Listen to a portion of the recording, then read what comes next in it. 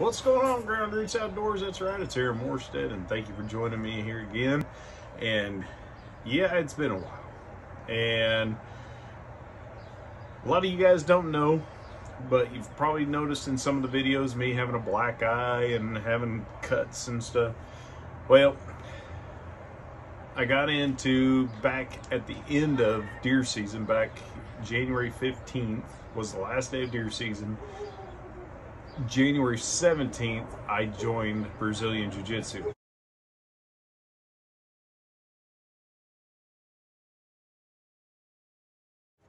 And so that's where all the markings, and I was supposed to be competing this weekend, but my guy backed out.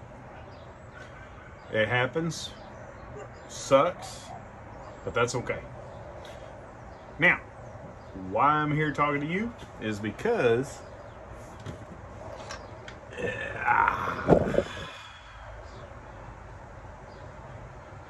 that's right, the Ripper 425.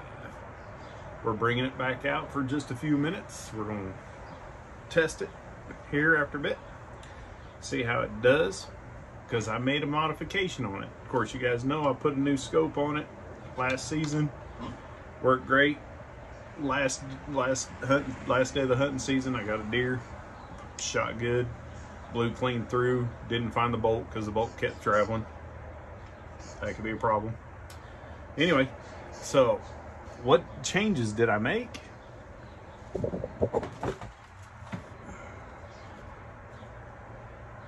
The AR buttstock. Okay, the AR buttstock, I don't like how that curves down, and I noticed that especially with a big puffy jacket, because what would happen is I would set it in there and I'd go to get set and it would do this. It'd move up because of that slope on there. Even with a shooting stick, it's still, when I set that thing in there with that big puffy jacket, it rose up on me. And so, yeah, didn't like that. And that was the one thing that I wanted to change on this thing. So I did. And it's actually really easy to do. Move the camera a little bit. But it's really actually easy to do, especially for Killer Instinct. Because all it is this little pin right here on both sides. You pull down on it, and that opens a little lever in there. But anyway, you pull down on that and it just slides right off. Not that hard, okay? Some of them are pretty cool, because some of them you take this little deal that you push down to move it back and forth. You just take it and reverse it. You pull it out this way instead of pinching it like this, pull it out, thing pops right off. No big deal. Killer Instinct, they have it here. Okay, what did I put on there? Well, that's interesting. Let me show you.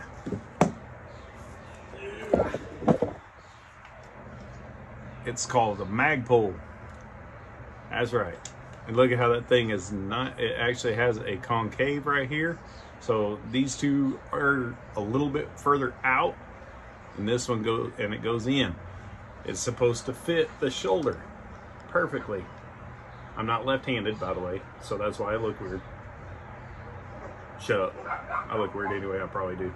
Anyway, so it just fits, and it doesn't move. That's the nice thing about it. Magpul's been around a long time with ARs and stocks and all that stuff. So, next time you see me, we're gonna see how this thing shoots with that Magpul buttstock. Should it change anything? Yeah. Believe it or not, your anchor, you have anchors with guns, you have anchors with crossbows too. You gotta make sure it sits perfect where you like it, and you gotta get comfortable with it, because I got news for y'all. I'm gonna spend a lot of time with that thing this year, and I like my bow. I'm gonna still hunt with the bow, but I really want to spend some time on the crossbow, and there's some reasons behind it. And I've got a lot of issues with my neck and my back, and believe it or not, Brazilian Jiu-Jitsu has actually helped to loosen that up. But my doctor is still saying here in the next 5 or 6 years you're gonna be losing some things. And so because of football and stuff like that, I kind of tortured myself instead of being smart.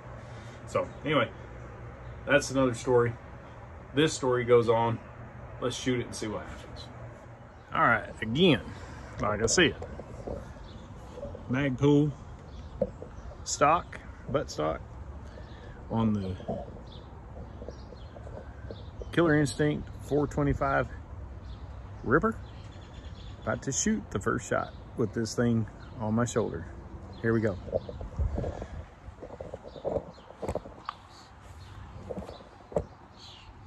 Let's go.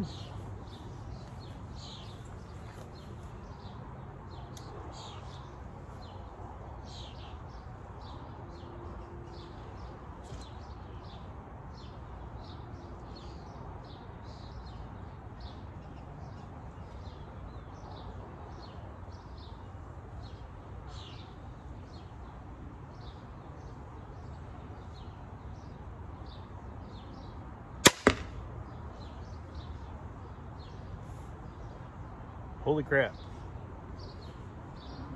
Let's do that again real quick. All right, here we go. Shot 2.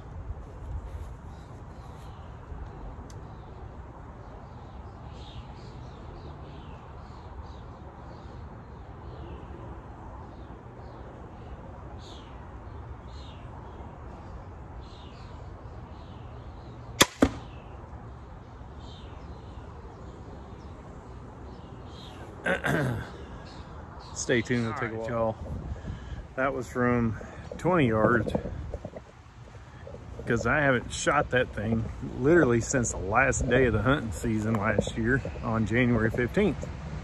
And this thing is still dialed up. You'll have to check it out. Here we go.